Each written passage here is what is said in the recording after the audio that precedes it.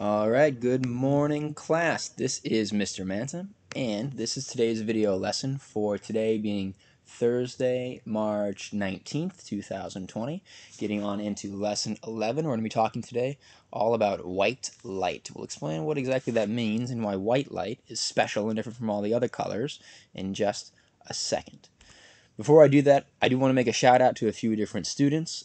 Yesterday, when you watched the video, there was a point where I said you can make some extra scholar dollars if you took your notes in your notebook, you took a picture of it, and you sent those to me by uploading them on the Google Forms at the end of the classwork Google form.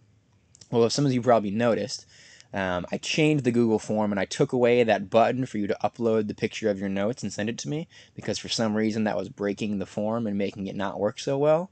So I had to get rid of it. So there wasn't really an easy way for people to send me their notes. But I did have 1, 2, 3 students who found another way, some way, somehow, to send Mr. Manta their notes, either by having their parents send it through a text or by emailing me or one way or another.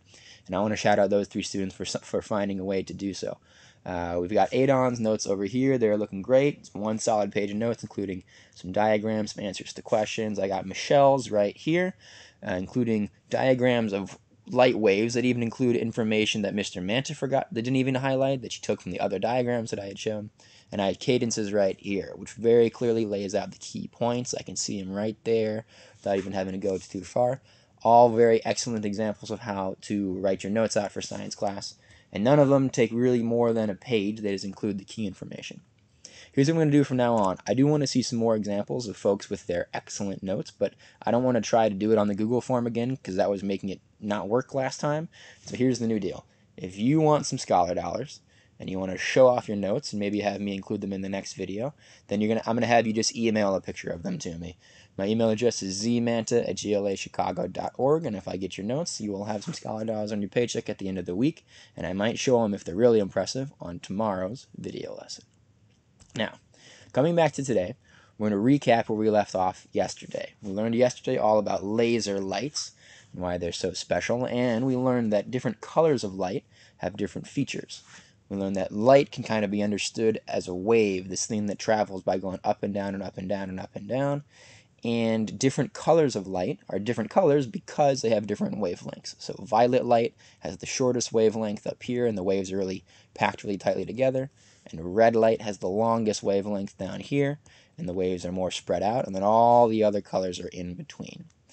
We talked about also that those things correspond with energy. So the shorter your wavelength is, the less energy a light wave has, and the longer it is, oh, I'm sorry, I mixed that up. The shorter your wavelength is, it's a very easy one to mix up, the more energy light has. So violet light has the most. Oh my goodness, my handwriting's getting worse every time. Whereas red light has the least energy, right? That's what we learned yesterday. So, knowing that information, remembering what we learned yesterday, today we actually have a quick do now. Oh my goodness, yes, we can still have do nows even though class is on Google Classroom now. I got 4 questions for you right here. You don't need to put these online anywhere. You can just write out 1, 2, 3, and 4 in your science notebook and answer these questions on paper. This is just to help you kind of quiz yourself. I'm going to pause the video. I'm going to ask you actually to pause the video right here, answer these 4 questions, and then when we bring it back, I'll show the answers. Pausing the video now. And hopefully unpausing now so we can show the answers. First question is, what is labeled A in the light wave diagram over here? A is telling me the amplitude. Second question, what is labeled B? B over here is the wavelength. That's the length from one crest, one peak, to another crest over here. That's B. 3 is asking me nothing to do with the diagram, just which has a longer wavelength, red light or violet light. Red light has the longest wavelengths. Then 4 is asking which has more energy, red light or violet light. We learn that violet light has the most energy.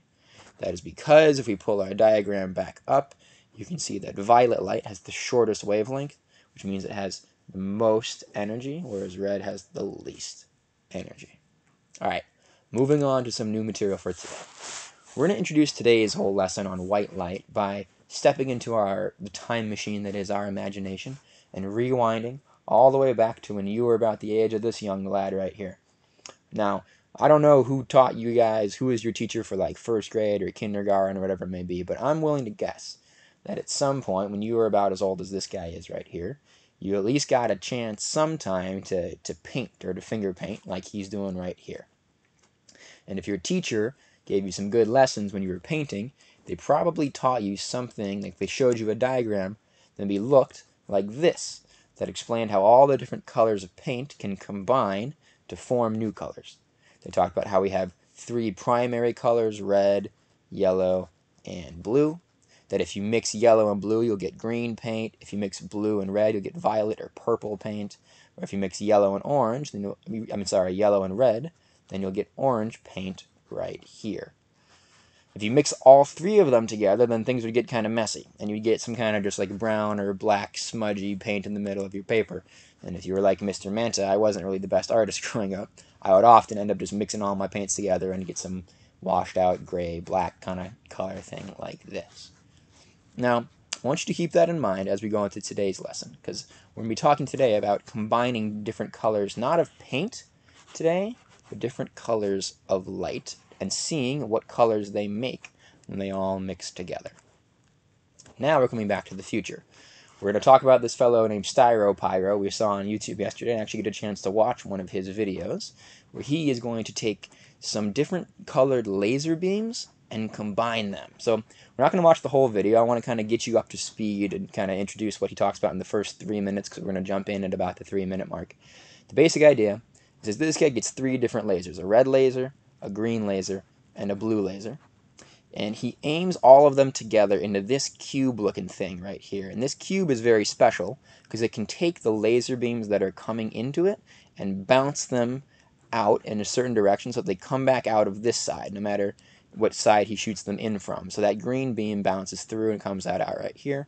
The red laser beam bounces through and comes out here. And the blue laser beam is coming out and bouncing out right there.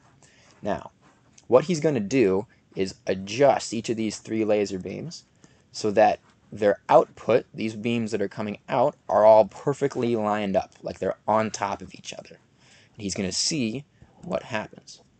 That is going to be our classwork question number 1. I'm asking you to make a prediction this time. Go ahead and either write this down in your science notebook or open a new tab to on the classwork page to be answering classwork question number 1, making a prediction. When StyroPyro combines the 3 laser beams into one unified beam shooting out of this cube, what color do you think it will be? Type out your prediction. Pause the video, type out your prediction. Do that now. And unpausing the video, we're going to move it forward. We're actually going to get a chance to play this video and see what it is that happens. Let's find out.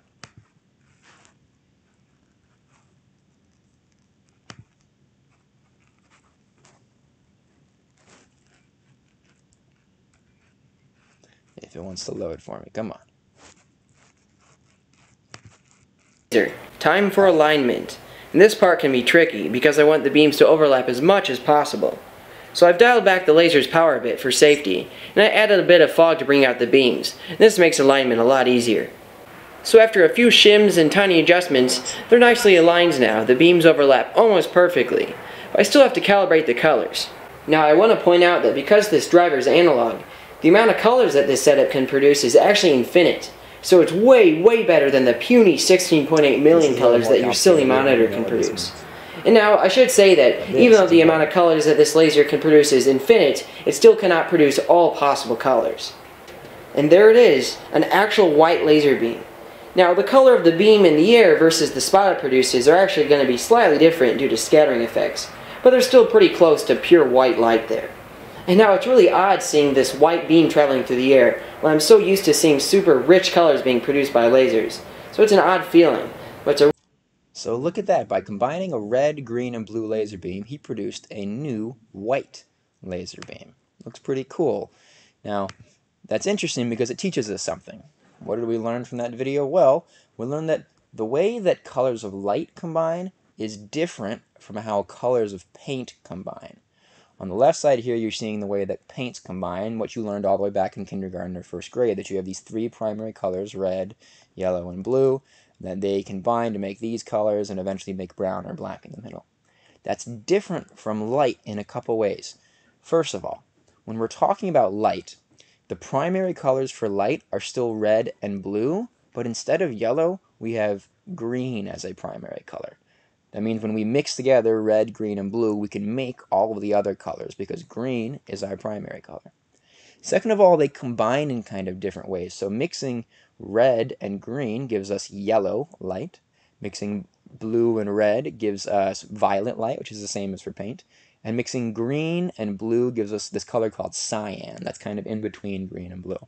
The really interesting part, though, and the part that I want you to focus on for the most, is what's in the middle right here.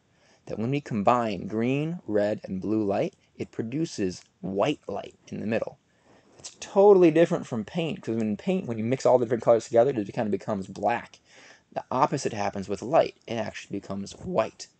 That means that white light is made of all the other colors put together.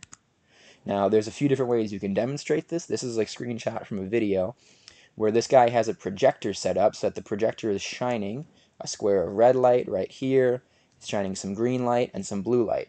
And you can see right in this middle area where all those three colors overlap, the color that you get when those mix together is bright white light, just like the diagram that we saw on the right side of the screen.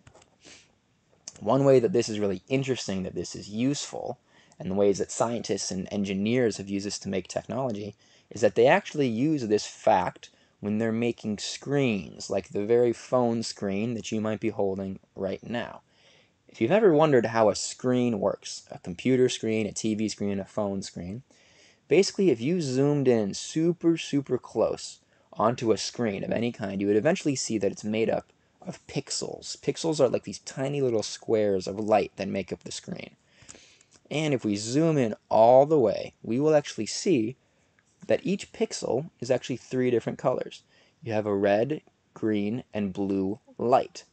By turning on those three lights and changing their power kind of up and down for each of the different colors, the screen is able to produce all of the different colors that you might get on a computer screen, because they can combine those three colors to make any colors that they need. When they turn all of them on all the way, the screen looks white. They turn all of them off all the way, then the screen just looks black. I have one more animation that you can watch a few times as this plays, showing what it looks like when you zoom in super close to a screen. This is zoomed out. If you zoom in, you'll see it's made up of all those tiny little pixels, those little blocks of light. The reason that we don't need any white pixels, we only need red, green, and blue, is because we can make white just by combining them. By turning all three of those colors on, it creates white light. White light is made of all the other kinds put together. Here's the key point from all of that, and definitely what you want to get down into your notes. White light is what we see when all the other colors of light are combined. When we have a spotlight like this that's shining white light, you might think, like based on our lesson yesterday, that if you zoomed in really close on that white light, what you would see are white light waves, the way that it is for all the other colors. But that's not true. There's no such thing as a white light wave. They don't exist. Instead, what you would see, if you zoomed in on this light, is all of the other colors of light, all of their waves, all combined together. You'd see red waves overlapping with yellow waves, overlapping with green and blue and purple and orange waves, all mixed together. And when all of those different colors of light mix together, then what we see is this bright white light. Now, we learned that by talking about laser beams, but it's actually not true just for laser beams. It's true for all of the regular light, the regular white light that you see around you from lamps and from the sunlight. Oh yeah, here. Just like we saw with this guy's laser beams, we combine all those other colors to produce a white light. But you still have the three different colors going on in here. It just looks white. Before we move on, I want to hit classwork question 2. Make sure we're on the same page about this. Which of these two diagrams is accurately showing the way that colors of light combine? You should answer question 2 multiple choice right now as a diagram A or diagram B. Pause the video, do that now. And we're going to go ahead and unpause and keep moving forward. The correct answer is that diagram A. I know that because when all the three colors combine, it makes white light, unlike paint where the three colors combined makes black or brown. Now, I want to flash back to yesterday. Yesterday we said that we were going to start We started our lessons on light by learning about lasers, because lasers are actually pretty simple, that a lamp with white light is more difficult to understand than lasers which are simple. Well, now, today, we can finally come back and understand how the white light that comes out of lamps or the sun or any light that's in the ceiling actually works. We've learned that now. These white light is made of the beams of all the other colors all put together. So, if you have a lamp in your house, like this one right here, right now that lamp is turned off. We're going to turn it on, and it's going to shine out what we consider to be white light. But that normal white light that's around us all the time is really made up of all of the colors. So I'm going to turn the lamp on, and to your eyes, it would look like this. The room is just lit up. It's bright. It's white. It's a little bit orange, but we consider that white light. If we could zoom, like if we had a superpower and you could actually see the individual light waves going on and flying through the air, what you would actually see would look more like this. It's beautiful, isn't it? You have all these different colors of light beaming out of this one single lamp. Because white light is made of all of the different colors all put together. There are no white light waves. White light is instead made of all the other colors put together. Now, hopefully that makes sense. Now that we know that white light is made of all that other stuff, we have a fun question we can ask. If we can put different colors of light waves together to make white light, can we do the opposite too? Can we pull white light apart into its different colors? Instead of putting those colors together to make white, can we pull white apart and separate out the different colors? Well, the answer is actually yes. That is what a prism does. You may or may not have ever seen this word prism before. You should know what it is after this lesson. That's definitely a word that will end up being on tests at some point. This thing right here is an example of a prism. It's an kind of an angled, triangular shaped piece of glass. The way a prism works, oh, and you've probably heard that term before from math class, a rectangular prism. This would be a triangular prism. If you have a triangular prism and you shine a beam of white light, maybe sunlight or a flashlight, into it, the light as it goes through that prism gets pulled apart, because in this white light you have all the different colors going on. You got red, you got blue, you got green, all coming in this white light, but they're combined together so it looks white. When it passes through the prism, all those colors get pulled apart into their separate colors, and what you end up seeing looks like a rainbow. When you hold a piece of paper on the other side of it, you end up seeing a rainbow, and the rainbow is actually pulling apart the white light into all of its separate colors. This is a picture of what a prism looks like. You can see that a light beam is shining in, probably from an open window over here, and when the light passes through the prism and then shoots to the back wall behind it, you get what looks like a rainbow. That's all the colors of light being pulled apart from each other. This is a really helpful animation that kind of shows you in even more detail what's going on. All of the colors are coming into the prism, and they look like white light when they're all lined up together. But as they're passing through, these different waves that you can see also have different wavelengths get separated out. So when they're coming back out the far side of the prism, you can see the separate colors that have gotten pulled apart into a rainbow. In case you're wondering, oh, wait, before I say that, we'll make this into a key point. This is what you should get written down in your notes. A prism pulls apart, or pulls white light apart into the colored light waves that make it up. In case you're wondering, yes, this is in fact how rainbows in the real world actually form. This is a cool clip of someone taking a picture of a rainbow from on top of a crane, so you can see that a rainbow is actually a full circle. You usually just see a half circle because it's cut off by the ground. But a rainbow is like a physical thing that exists somewhere out there on the landscape. It's a trick that the light plays on your eyes. Here you can really see that going on. This person can see a rainbow because there's a bunch of rain and moisture and fog that's in the air, and the sunlight is passing through it. And all that rain and moisture is kind of acting like a prism. The same way that this prism right here is making a rainbow by pulling light apart, the rain and the water in the air here are making a rainbow by separating out. What they call it, the fancy word is refracting, all the light that's passing through it. And that's why you can see a rainbow like that. It's pretty cool. Alright folks, that is all that we have for today. You can go ahead and close out the video and move on to your exit tickets. I want to give you a heads up that yes, there is homework today, but the homework itself is also a video. It's only like 3 minutes long, and then there are some questions that you should answer along with it. And like I said, I'm just going to start throwing out random things at the end of our videos to talk about in case you're bored over over remote learning time. And today's very random cool things. Since I was talking about rainbows, made me think of one of my favorite songs. It's a song by Kermit the Frog, and it's called The Rainbow Connection. I suggest you go ahead and look it up on YouTube. It's a very sweet song. And that should be all that we got for today. I can show you for today's homework. You can come to Unit 5, Lesson 11, White Light video. Watch the video here, and then the homework questions are separate. That is all there is to it. All right, folks, so long. Have a good one.